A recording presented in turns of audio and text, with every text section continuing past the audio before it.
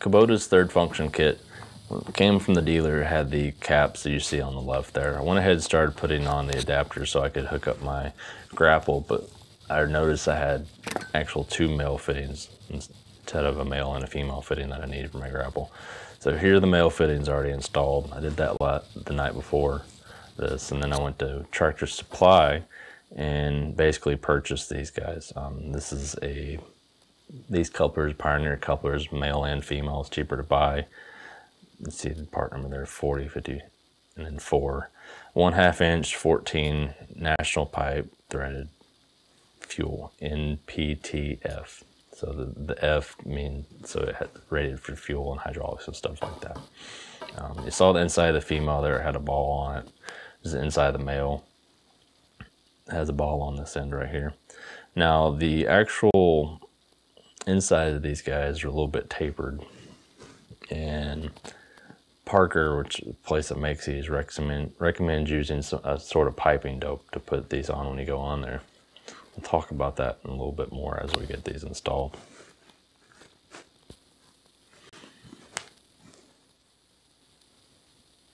This is what I bought from Tractor Supply here, just in case you're curious. That's 1/2 inch coupling, 3000 PSI, and then there's your 1/2. This is the front of the tractor looking forward. So I kind of just set my phone on here so you can stare around. Things I quickly learned when I was trying to take this cap off, and something I learned with the other one. You need to use 2 wrenches on these guys. There's you have the cap, and then there's a retaining nut on the front end.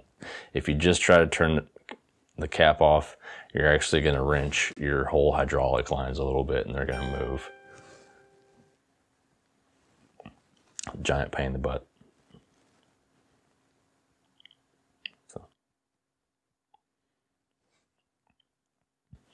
Once you get these off, you see a spot there on the gravel from where I took the one off last night, and this one off. You're gonna get some hydraulic fluid come out. Just be prepared to catch that, or just dump it wherever you normally dump things. There's not a whole lot, just a small amount, but it does stay there a while.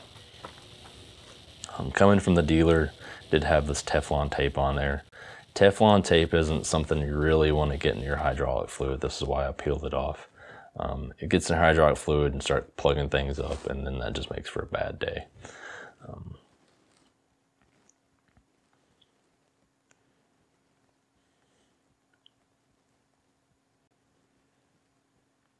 Now Parker recommends, even if you're doing a first install on tapered threads like these, you want to go ahead and put a little pipe dope on and where the seating surface.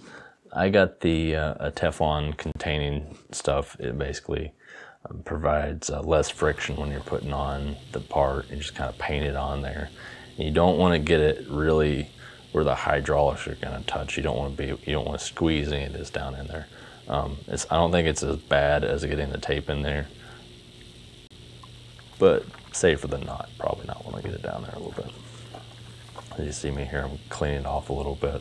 Make sure I don't have a couple of threads spacing at the end so I don't squeeze any down there.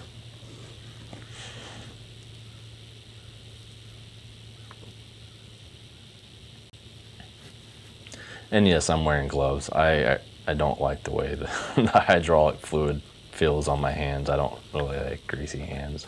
It's just personal preference. Call it what you will. Again, there's a Parker talks about when you put these things on, there's not really a torque spec. There's a turns from finger tight spec. You're supposed to put these things on finger tight, and then since we're using the 1/2 inch size with the 14 threads per inch, you're supposed to get additional 2 to 3 turns. The reason they don't do a torque spec is since the tapered threads, you can actually get down in there and crush what you're putting on. It's not really good. Now here you see me with something I learned. I really should have put this one on first. I don't have the right tools to be able to actually put something like this on. So now I'm trying to move a wrench around, and I'm hitting the loader arm, hitting the level rod there, you see, for the bucket level indicator is what it's called. So I'm having to kind of work a little bit more harder than I should have been. Do this again. Do the right hand side of the tractor first, and then do the left hand side, the center one. It would have made my life a whole lot easier. I did think about taking the male off, but in the end I was able to get a pair of pliers and get everything worked around. So here's the finished install. You noticed in the install I forgot to put the cover on there for the female and the red one, so I did have to squeeze that over there. Following the lines back, they go into the lever arms. Go up to the lever arms, just like the rest of the hydraulic lines, they all pop out right here. It's kind of, it's hard to miss these things. They're just an eyesore sitting out the end of those.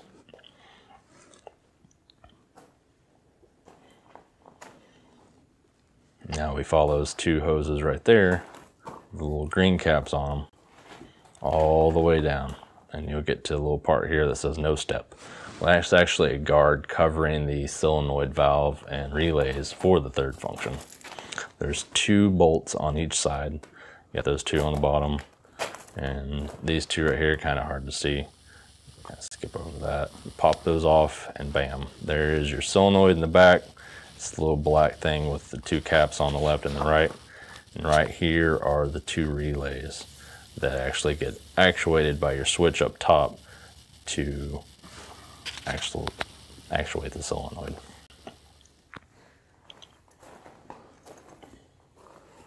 As we come up the control lever here, you got one button here. When you turn the tractor on and you press it, it turns green, energizes the 12 volts going to it.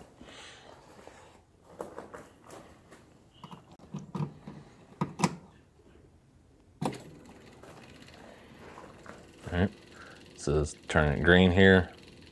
Means I got power down there, I can be able to use it, and then I have a thumb switch up top, which I briefly showed there, be able to control that. Now you should be able to hear relay clicking. The other clicking you hear in the background is the fuel pump clicking, but those relays are what actually controls the solenoids as you go through. When I got mine, the relays didn't work, so I had to start looking and see what was going on here. So I took off this whole top gray piece here. I basically slid the little plastic covers off the levers there, pulled this bolt here, and then pulled the bolts on the side. And that allowed me to pop off, or basically pull up the whole little console there. You do have to be careful. The PTO is a wire, it's a switch, so it's wired. And here's the mess you get to see when you're on the inside, that whole conglomerate was. You want to make sure that everything's connected to there it should be. There are 2 loose connections because this model doesn't have everything.